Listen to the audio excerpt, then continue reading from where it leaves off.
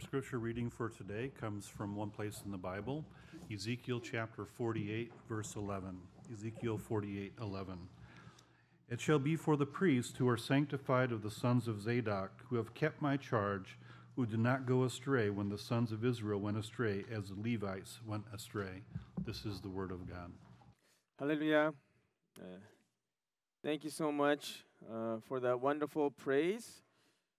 I believe that God was glorified, and certainly we are in the Christmas season. You can see the decorations, and also we are looking forward to the Victory Day at Yeoju and the book launching of the History of Redemption series, the 11th volume.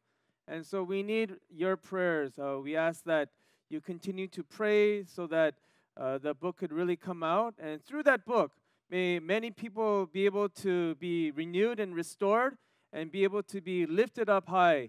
And I pray and bless this upon you in the name of the Lord. Amen. Today we're going to continue our study from yesterday and from the weeks before. And so our study today is the Ezekiel temple and the Zadokite priesthood. So the Ezekiel temple.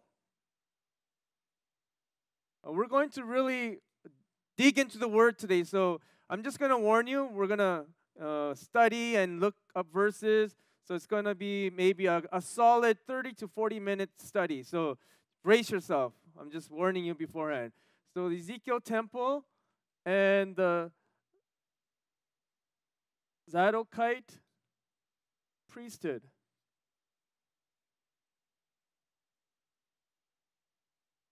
So we just read the main passage,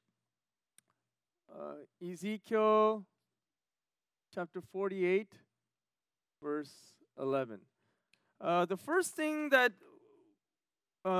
we need to know is that when God establishes covenant with his people, it's a promise concerning the women's seed and also concerning the land and descendants. There are three things that are present within that covenant.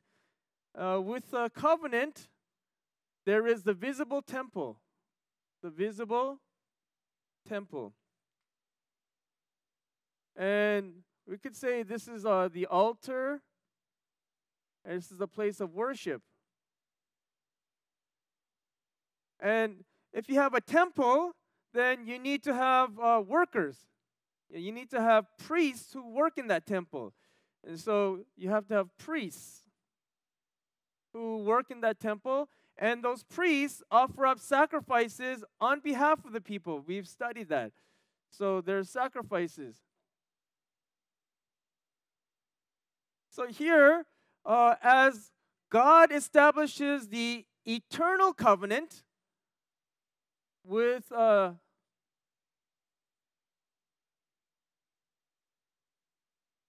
Ezekiel and also Jeremiah, the new covenant, they deal with the same covenant. God showed Ezekiel the eternal temple, and he also made mention, God acknowledged that only the Zadokite priesthood would be able to work in the temple. So the sons of Zadok, or we can say the descendants of Zadok. So the Zadokite priesthood would be able to only work in the temple. And so we have to understand this genealogy of the priesthood, and through that priesthood, we understand how God worked in each generation and how the Zadokites were acknowledged by God. Only the Zadokites. And so we have to be like those Zadokites, the sons of Zadok, who were working in the Ezekiel temple. And so we need to go and cover the genealogy of the high priest. And so to give you an overview, I'm going to give you an overview. In the Old Testament, we covered this before. There were three visible temples.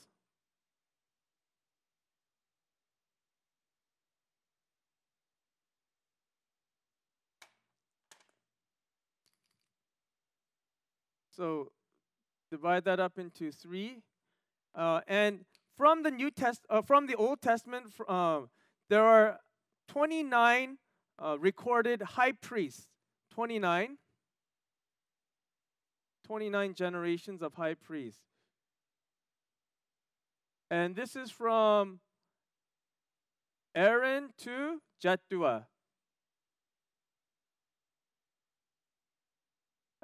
The passage we can look up is 1 Chronicles chapter 6, verses 1 through 5, and also Nehemiah chapter 12, verse 10, 11, and 22. So there are 29 generations that are recorded in the Bible. And as we said, these priests work in the temple. And so there is Moses' temple. So there's 10 generations in Moses' temple, which is the tabernacle.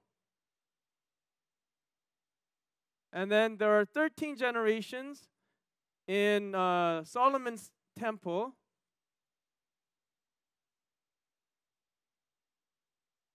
And then there are 6 generations in the Zerubbabel temple.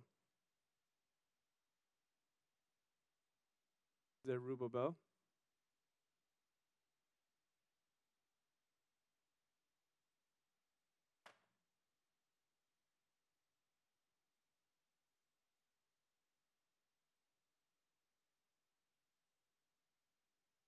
So 10, 13, and 6. But we're going to focus on here. The Moses' tabernacle, if you date it, it's from 1445 BC to 959 BC.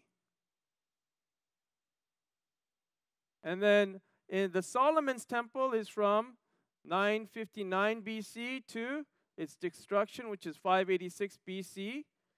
And then as they made the return, in the Zerubbabel temple, it started from 515 to 320 BC. So these are the 3 visible temples in the Old Testament. So the first one is Moses' tabernacle. And that's what we're focusing on today. And then we go into the Solomon's temple and then Zerubbabel temple, because the Solomon's temple was destroyed in 586 in the 3rd deportation to Babylon. And so as we focus on the 10 generations, we trace it back. We go to Jacob, Levi, and then after Levi, we have Aaron as the first high priest. And so if you look at Exodus chapter 40, verse 13, he becomes the high priest. And so make another chart.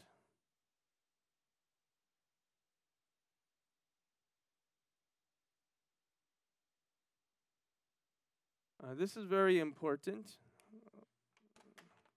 Running out of ink here. Okay, so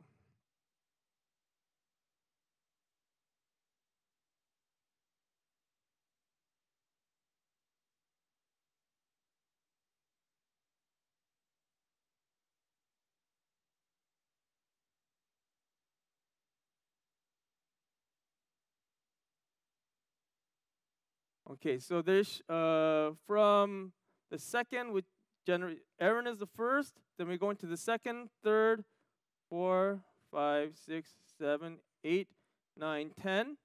And the 11th generation high priest is Zadok here. Zadok. And then from Zadok, we go into the Zadokite priesthood. Zadokite priesthood. And so you can make your chart like this. From the 2nd generation, who was after Aaron? It was Aaron's, out of the 4 sons, it was Eleazar. Our general secretary, Joyce's son's name is Eleazar. It means God's help. So Eleazar. But at that time, we'll go over it in detail. Eleazar also had a younger brother, Ithamar, right?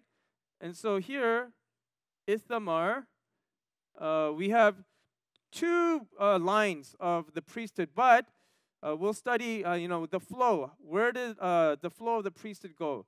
And then after Eleazar is Phinehas. And then after Phinehas, we learned the 77 generations, right? 77 generations. We remember that song? Maybe not. Okay. And then Abishua, Buki, Uzi. And then Zerahiah, and then Merariot, and then Amariah, and Ahitub,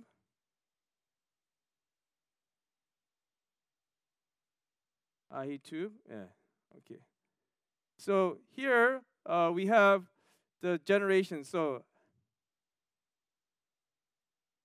and then from Ithamar's line, we have to make note that from Ithamar's line, Eli the high priest came into the priesthood. We'll look at that later. So, Eli.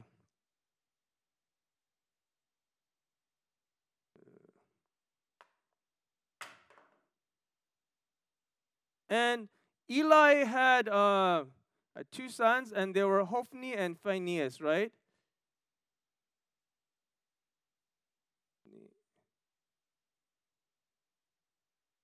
And Phinehas had two sons. I don't know if you knew that, but it was Ichabod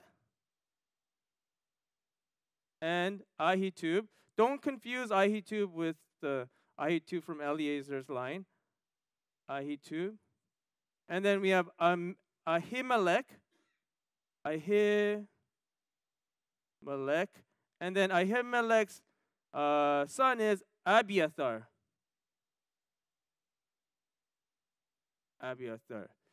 So here we have the two lines, and we'll study that in general. And so let's go and look at Exodus chapter 40, verse 13 as the first high priest, Aaron. So turn to Exodus chapter 40, verse 13.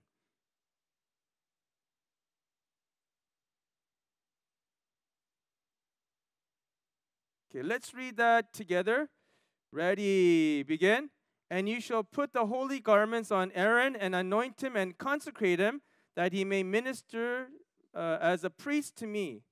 So, first of all, we'll look at generations 1 through 3. Generations. And the first one is Aaron, as we said. And Aaron became a high priest in 1445 BC when the tabernacle was set up. So 1445. And you can look at the verses, Exodus chapter 40, verse 2, and also 17. We also just read Exodus 40, verse 13. And so Aaron was the first high priest. But as you know, Aaron has 4 sons. So let's look at his sons. Eleazar becomes the high priest, but let's look at his sons. So Nadab, Abihu, and then Eleazar, and Ithamar. And so these 4 sons served as priests with Aaron as they were living together. So this was a priestly family. So if you look at some verses here, Numbers 3, 4, Numbers 20, verse 28. Also, we'll look at Deuteronomy chapter 10, verse 6. And then also we need to look at Leviticus chapter 10, verses 1 and 2. So write down those verses. So let's go, let's say them together. First of all, Aaron, Eleazar, Phinehas, Abishua, Buki, Uzi, Zechariah, Merariah, Amaziah, Ahitub, and Zadok. And so here we are looking at Aaron's sons, Nadab and Abihu, Eleazar and Ithamar. So now here, this is where it divides.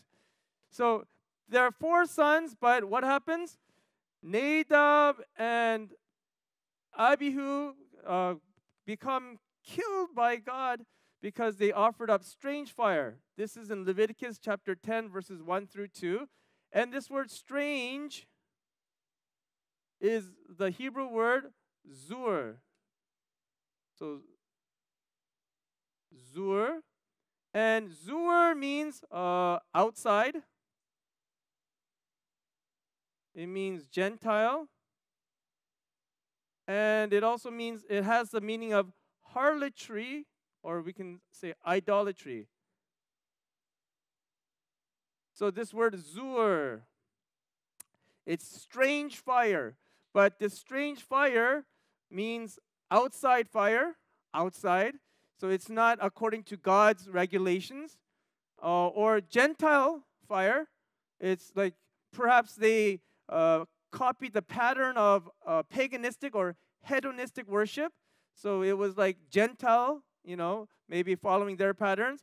But also, it also means harlotry and idolatry, something that has nothing to do with God.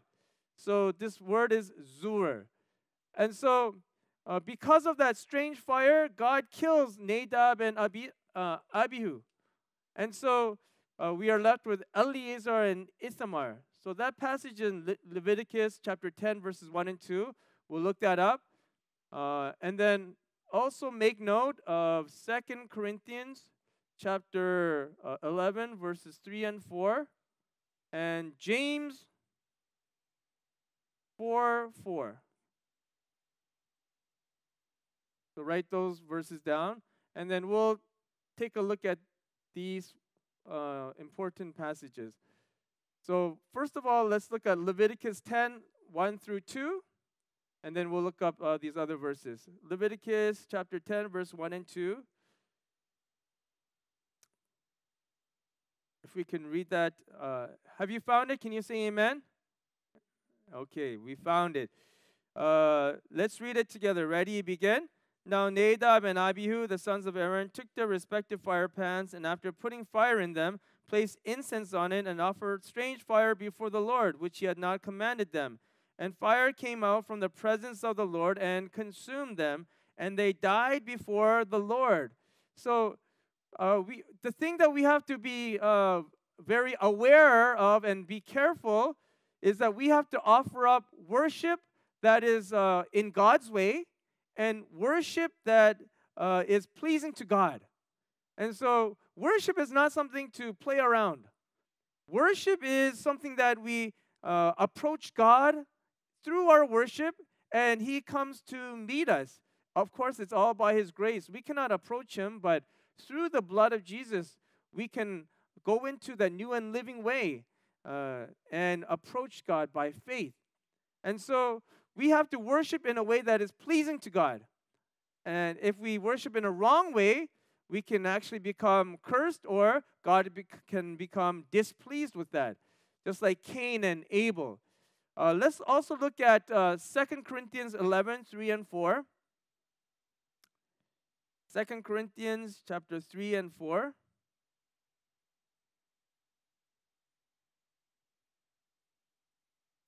And why don't we read this out loud all together? Ready, begin. Are you there? Okay, maybe not. 2 Corinthians chapter 11, verses 3 and 4.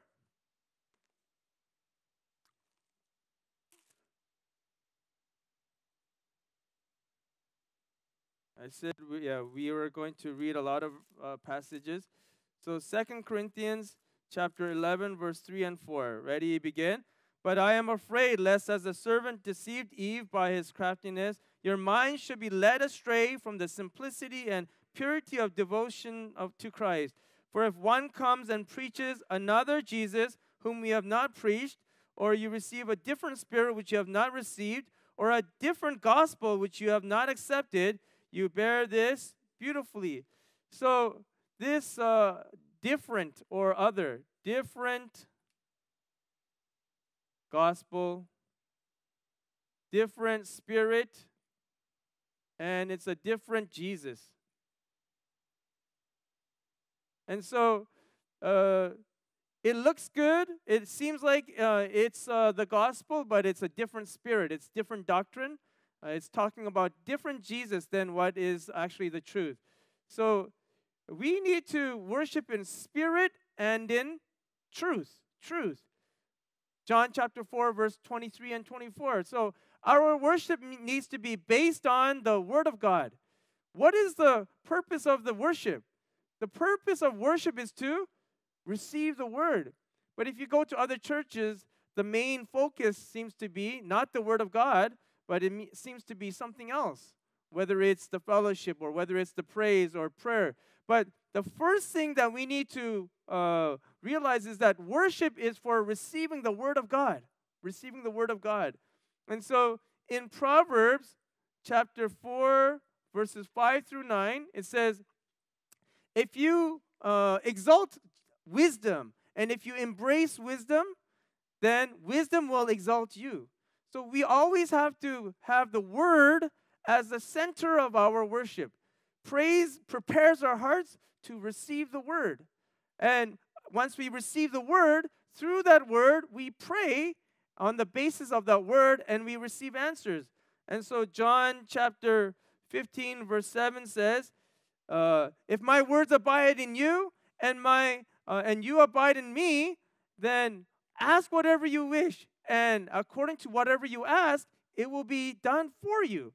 But this is based on the Word. The Word must be present. Even when we pray, well, we don't just pray.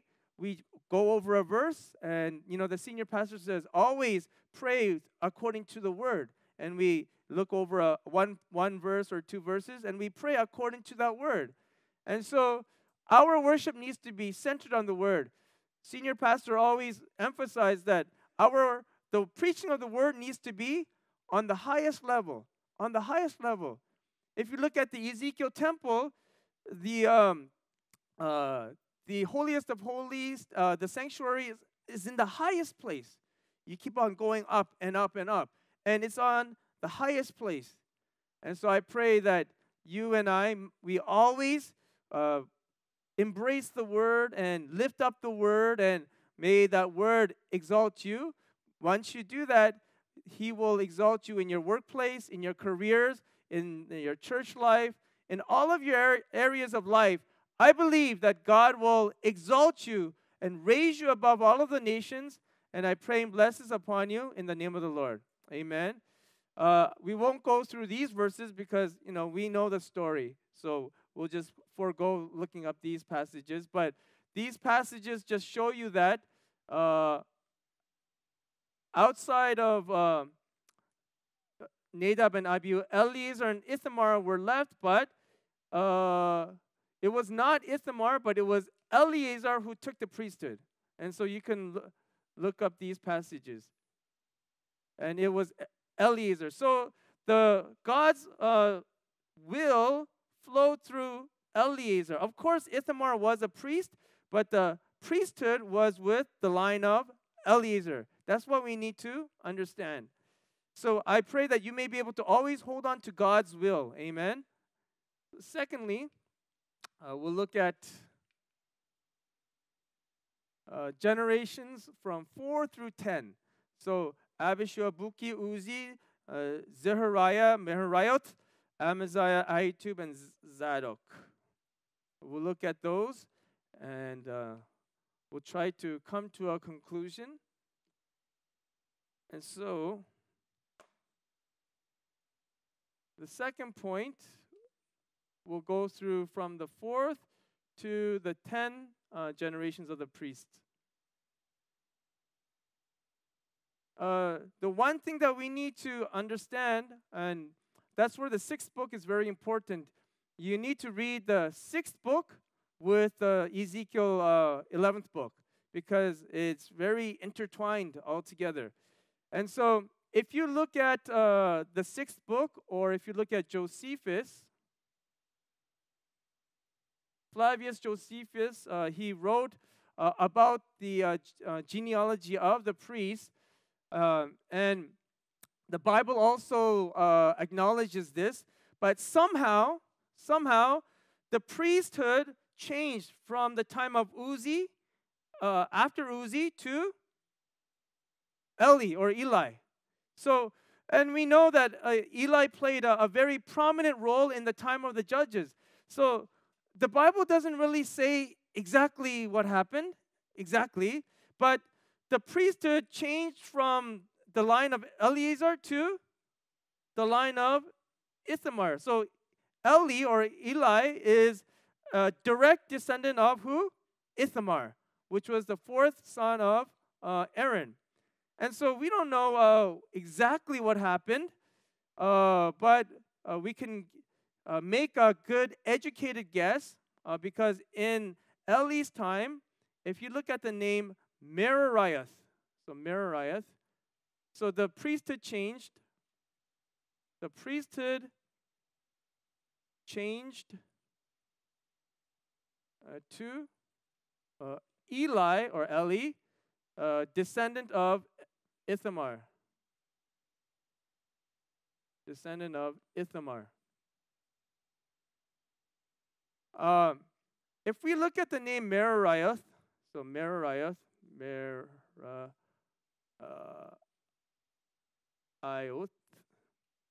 and so in Hebrew,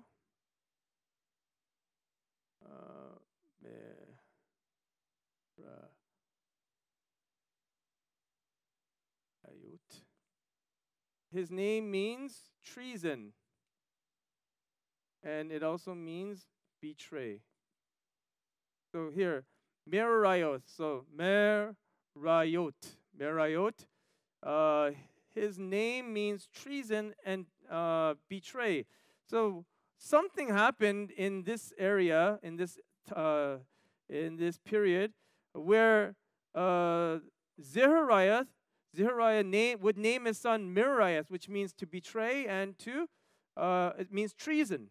So we don't know exactly what happened, but anyways, we can see that something happened that upset God, and he put the priesthood to Eli, or Eli, who was a descendant of Ithamar.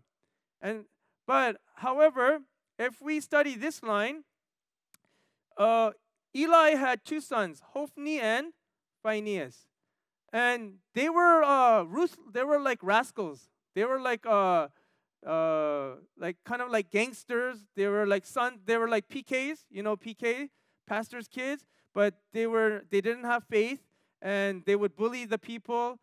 They would use their authority and their position, and God put judgment on them.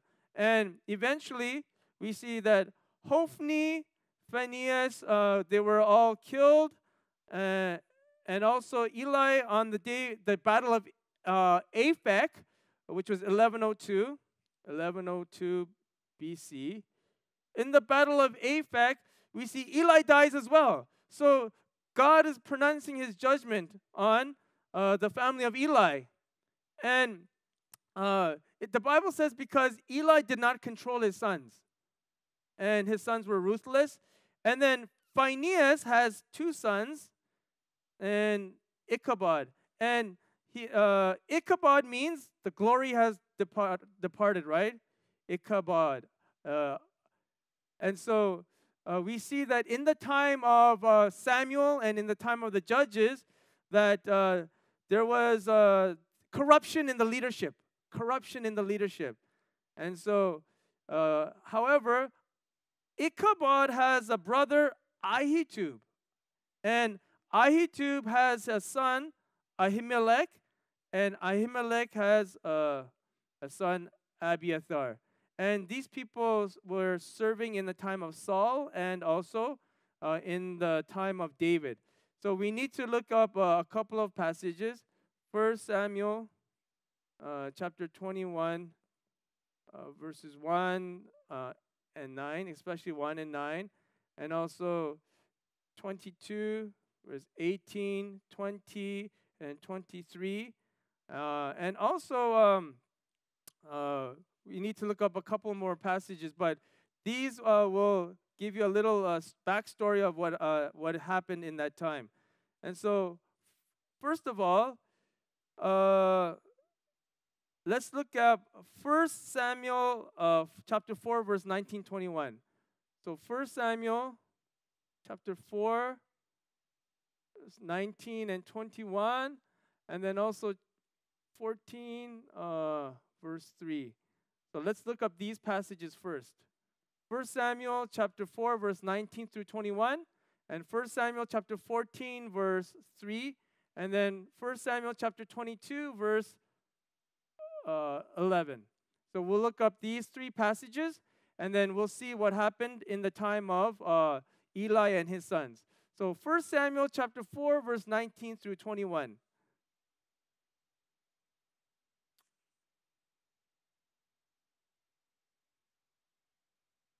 First Samuel chapter 4, verse 19 through 21. I'll read it for you. Now his daughter-in-law, Phinehas' wife, was pregnant and about to give birth. And when she heard news that the ark of God was taken and that her father-in-law and her husband had died, she kneeled down and gave birth. From her, pains came upon her. And about the time of her death, the woman who stood by her said to her, "Do not be afraid, for you have given birth to a son." But she did not answer or pay attention. And she called the boy, what was the name? Ichabod, saying, "The glory has departed from Israel, because the ark of God was taken, and because her father-in-law and her husband." So here God pronounced judgment. And Ichabod means the glory has departed. 1 Samuel chapter 14, verse 3. Let's read that. Ichabod, it doesn't say here, but later we find that Ichabod actually has a brother already. The brother was already born, and his name is Ahitub. So 1 Samuel chapter 14, verse 3. Let's read it together. Ready, begin. And Ahijah, the son of Ahitub, Ichabod's brother, the son of Phinehas, the son of Eli, the priest of the Lord at Shiloh, was wearing an ephod, and the people did not know that Jonathan had gone. So this verse shows that Ichabod had a brother, and Ichabod's brother was who? Ahitub. Let's look up the last 1 Samuel chapter 22, verse 11. 1 Samuel chapter 22, verse 11. I'll read it for you. Then the king sent someone to summon Ahimelech the priest, the son of who? Ahitub. And all of his father's households, the priests who were in Nob, and all of them came to the king. So Ahimelech was a priest, and he was the son of Ahitub, but not this Ahitub. Don't get that confused. And so here we see that the priesthood changed to Eli, the descendant of Ithamar, but then God pronounced judgment on the family of Eli because of their unfaithfulness and because they were sinning at the temple. As a reference, I forgot to make a passage here.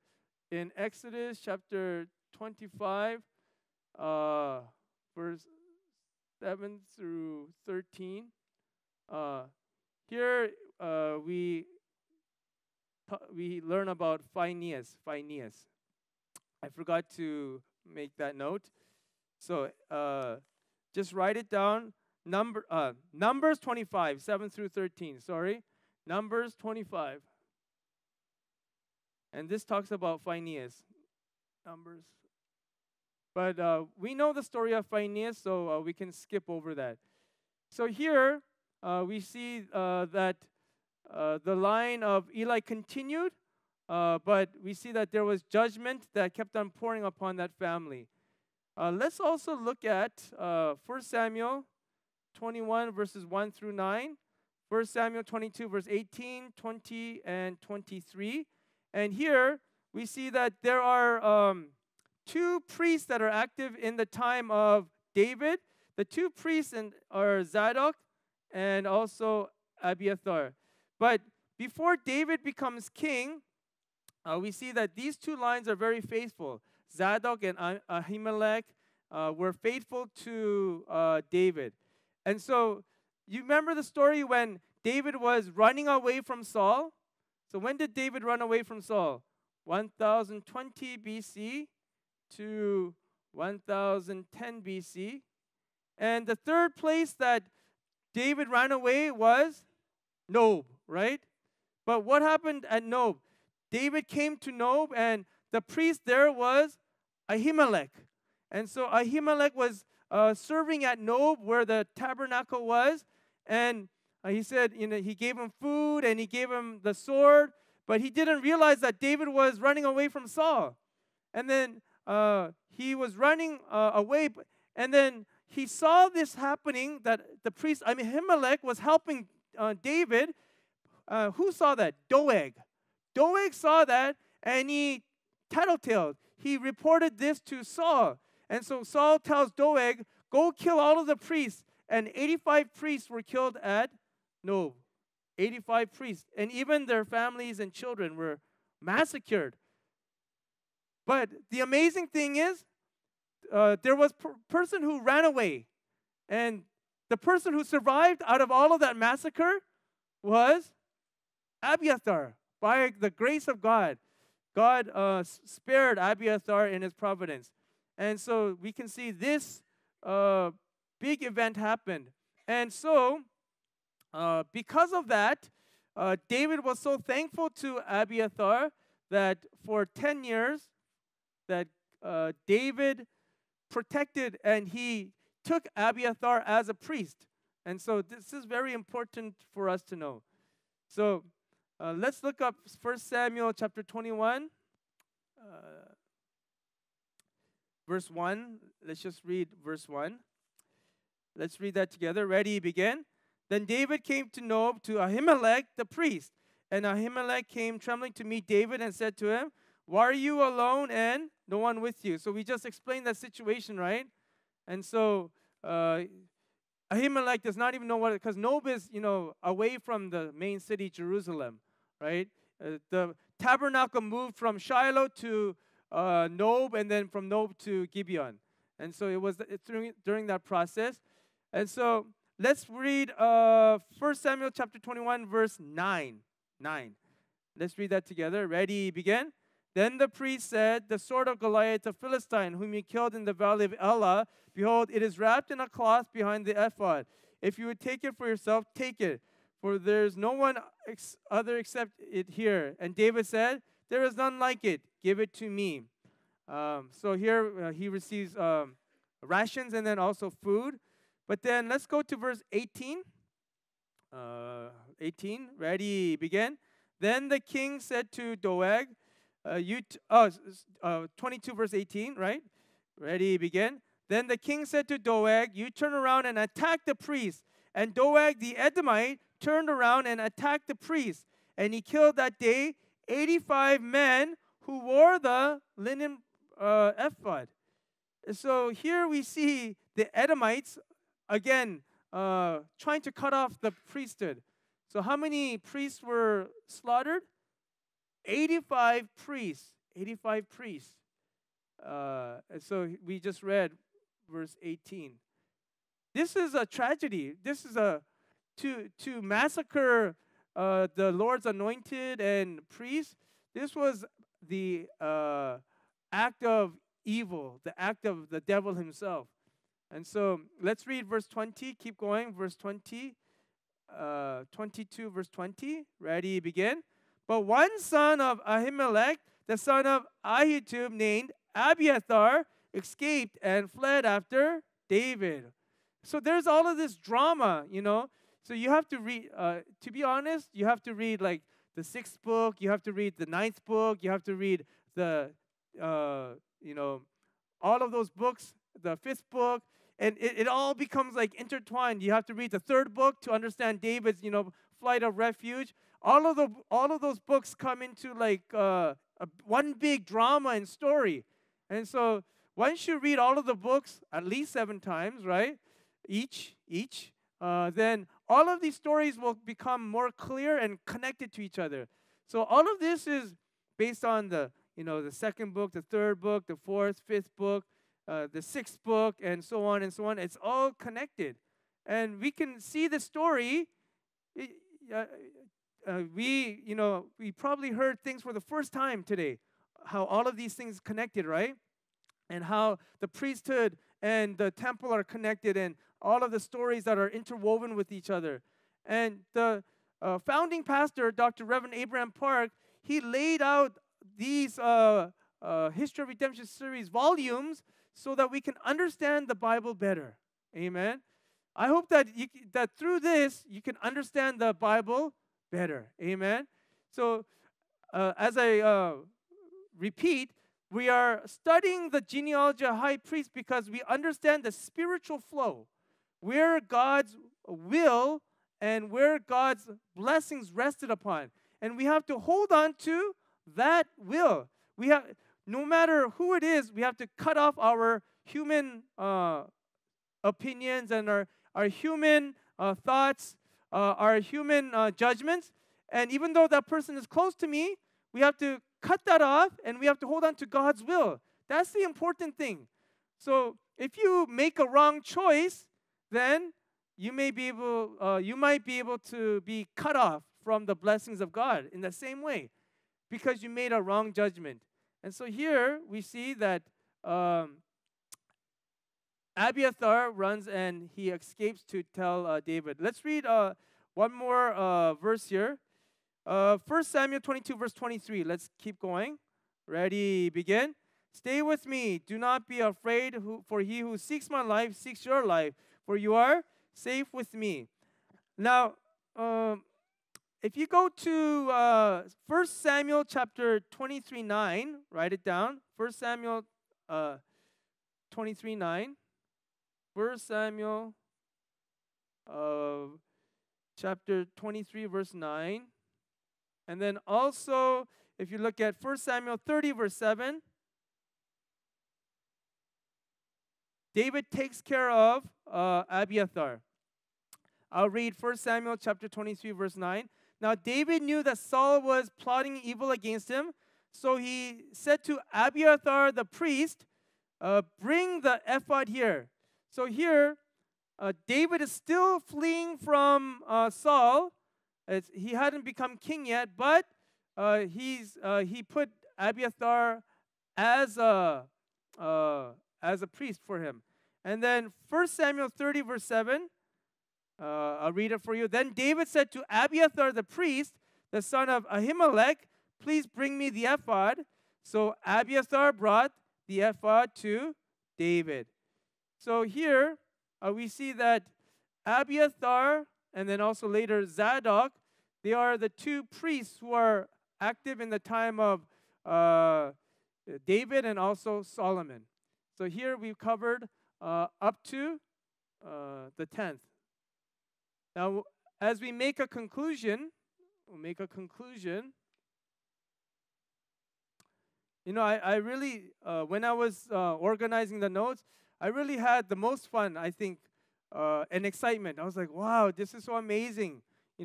Going over all of these notes and organizing them. I think I had the most grace. You might not feel it, but okay. So here, as we make a conclusion, we have Zadok, and then we have Abiathar. Now, Zadok and Abiathar were faithful to David, but the problem is Zadok was faithful until the end. Faithful until the end. Now, Abiathar was faithful. He was faithful. But at the last moment, he betrayed. And he followed Adoniah. So Absalom had already been killed. Absalom already died as he tried to make a revolt. But then Absalom had a brother, Adoniah. And, Adoniah was a very handsome, tall and handsome, very good looking. And at this time, it looked like everybody was siding with Adoniah. Even Abiathar. Abiathar sided with Adoniah. And David looked like he was losing. And so everyone sided with Adoniah. And that's where he betrayed God's will. And that's where he fell. And so God, through Solomon, when Solomon became a king, Abiathar was dismissed from his priesthood. So what happened to Abiathar? He was dismissed from his priesthood. Dismissed. It says, you're not a priest anymore. Or in today's day, you're not a pastor anymore. You're finished. Why? Because Zadok remained faithful unto the end. He helped Solomon go to the throne. Go to the throne. And so here we see that when Abiathar held on to Adoniah, Zadok remained faithful unto the end, and he helped Solomon rise to the throne. And then God's will was with Solomon, right? But we see that Abiathar made a wrong choice. Okay? And the reason why Zadok was able to be faithful until the end, because the Bible says that Zadok was a seer. So he had discernment. So we have to discern God's will. That's what it's teaching us. We have to always discern God's will and turn off our human judgments and thoughts. Let's look up a couple of passages, and then we'll make a ending to our message today. Let's look up at a couple of passages here. First of all, let's go to 2 Samuel chapter 15, verse 24 and 25. Okay, now Zadok with Abiathar helped David as they were fleeing from Absalom. So 2 Samuel chapter 15, verse 24. Let's read it together. Ready, begin. Now behold, Zadok also came, and all the Levites with him, carrying the ark of the covenant of God. And they set down the ark of God, and Abiathar came up until all the people had finished passing from the city. So what this is saying, it was when David was fleeing from Absalom. Remember, he was running away barefooted. Who helped at that time? Zadok and Abiathar. They carried the ark, and they said, David, you're running away, but take the ark with you. But David said, no, I'll be back. I'll be back. Keep the ark in Jerusalem. Okay. Yeah, keep the ark in Jerusalem, and I'll be back. God's will fulfill, and he'll keep me safe. But at that time, Zadok and Abiathar helped David. So they were faithful to David. Let's look at another passage. 2 Samuel 19, verse 11 and 12. 2 Samuel 19, verse 11 and 12.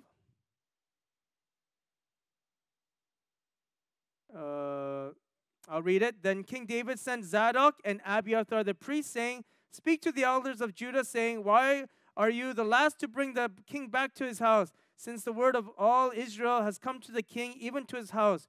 You are my brothers, you are my bone and flesh. Why then should you be the last to bring back to the king? And so here, Zadok and Abiathar helped David return back to the temple. So they helped David. They helped David. But now, when it was time for a new king, and David got old, Zadok helped Solomon, but Abiathar held on to Adoniah. Let's read a couple of passages, and then we'll really end. So first of all, let's look at 1 Kings chapter 1, verse 7 and 8. 1 Kings chapter 1, verse 7 and 8. 1 Kings chapter 1, verses 7 and 8. And this shows you there's going to be a division here. 1 Kings chapter 1, verse 7 and 8. And this is important, so let us read it. Ready, begin. And he had confirmed with Joab the son of Zeruiah and with Abiathar the priest, and following Adoniah, they helped him. So who followed Adoniah? Abiathar. So they made a mistake here. He made the wrong judgment. Then let's read verse 8. Ready, begin. But Zadok the priest, Benaiah the son of Jehoiada, Nathan the prophet, Shimei, Rei, and the mighty man who belonged to David were not with Adoniah, right? So here, now Adoniah and Zadok become separated because Abiathar holds on to Adoniah and Zadok holds on to God's will, which is Solomon. And so, if you keep reading that whole story, Solomon ends up dismissing Abiathar. Let's read that. 1 Kings chapter 2, 26 and 27. This will be the last one. 1 Kings chapter 2, verse 26 and 27. And we'll wrap it up. 1 Kings chapter 2, verse 26 and 27. Let's read it together. Ready, begin. Then to Abiathar the priest, the king said, Go to Anathoth, to your own field, for you deserve to die. But I will not put you to death at this time, because you carried the ark of the Lord God before my father David, and because you were afflicted in everything with which my father was afflicted. So Solomon dismissed Abiathar from being priest to the Lord in order to fulfill the word of the Lord which he had spoken concerning the house of Eli in Shiloh. And so God pronounced judgment to Eli. You know, I made you a eternal priesthood, but you broke that promise, you broke that covenant, so you're not going to be eternal priesthood, and it's going to be cut off. And so in order to fulfill that word, God pronounced judgment onto the family of Ithamar and through Eli. And so by Abiathar, the priesthood was cut off. And then after Abiathar, only the Zadokites were acknowledged by God into the temple of Ezekiel. And so here we see the flow of the will of God. And so what can we learn here? We need to always hold on to God's will. May you have discernment, and may you not use your own feelings or, well, they're my family member or they're my best friend. You have to hold on to where God's will is. Hold on to that person. And when you hold on to that person, the blessings will come upon you, and the blessings will not be cut off. And so I pray that Shiloh, you may be able to honor the leadership. May you be able to work together as a congregation in fulfilling God's will. And may you not work according to our own thoughts, but may you be able to hold on to God's will and perform it and execute it. And I believe that Shiloh will revive. I believe your families, your businesses, your careers will revive. And all the blessings will come upon you. And I pray and blessings upon you in the name of the Lord. Amen. Let us pray. Heavenly Father, thank you so much for this precious word of the History of Redemption series that have allowed us to understand the Bible much more clearer. Father, your will was weaving in and out through the lines of Eleazar and Ithamar. But Father, help us to always hold on to your will and to discern your will. Help us to understand your heart like David did. Father, as Shiloh goes forward in our mission and tasks that you've given to us, may we throw away human thoughts, but may we be full of the Spirit and be full of your mind. We also pray for those who are hurting and sick. May you send your word upon all of the people so that they may be freed from darkness and from illness, from emotional distress. And we thank you so much for that freedom in Christ. In Jesus' name we pray with thanksgiving. Amen. Let's give God the glory with our applause.